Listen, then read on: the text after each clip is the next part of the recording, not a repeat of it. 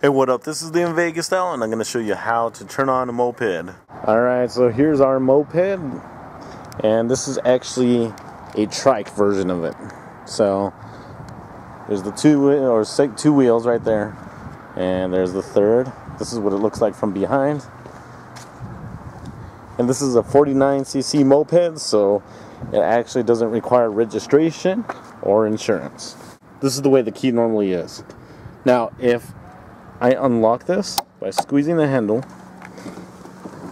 okay, now I could go ahead and turn this key to the on position, and now I can turn my steering wheel.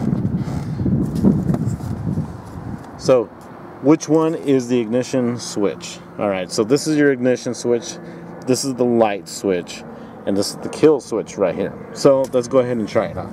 So, with this in this spot right here, with the turn on spot, what I'm going to do is you need to hold one brake. You can hold either left or right. You got to hold it down and push the ignition switch. Don't hold it down for more than 5 seconds. Okay. You don't want to turn it too much because then you'll actually go. But that's how you start it up. Now, here's your RPMs. Kilometers per mile, and as you can see, there's the fuel. You have the left and right switch.